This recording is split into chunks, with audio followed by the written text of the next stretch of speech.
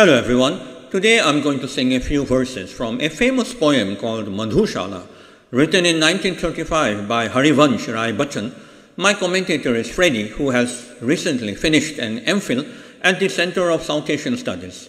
It is in the process of getting to know Freddie that I have understood the meaning of these two lines from a song composed by Rabindranath Tagore. তোমার হলো শুরু,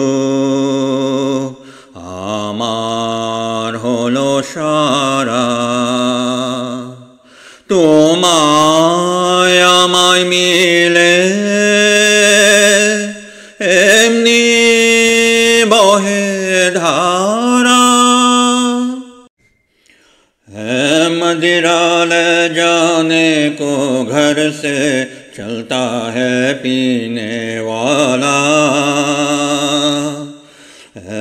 मदिरा ले जाने को घर से चलता है पीने वाला, किस पथ से जाऊं असमंजस में है वो भोला भाला, अलग अलग पथ बतलाते सब, अलग अलग पथ बतलाते सब, पर मैं ये बतलाता हूँ, राह पकड़ तू एक चला चल, पा जाएगा मधुशाला, एक बरस में एक बार ही जगती होली की ज्वाला, एक बार ही लगती बाजी, जलती दीपों की माला, दुनिया वालों किंतु किसी दिन आमदिरालय में देखो, आमदिरालय में देखो, दिन को होली रात दिवाली, रोज मनाती मधुशाला, नाम अगर कोई पूछे तो कहना बस पीने वाला, काम धालना और धलाना, सबको मदिरा का प्याला, जाति प्रिय पूछे यदि कोई, कह देना दीवानों की, कह देना दीवानों की, धर्म बताना प्यालों की ले, माला जपना मधुशाला. Thank you very much, Prof, for the beautiful words from that poem, from that song.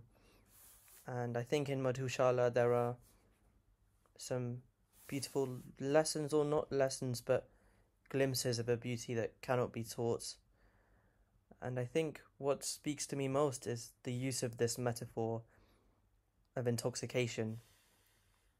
It cuts against the grain in the first instance, because we normally conceive of the divine, meeting the divine, as something either done through abstract theory and proofs and complicated methods, or through ritual and purification. But here we have the meeting of the divine as something that takes place in the most intimate setting, in the tavern, when people are at their most unvarnished.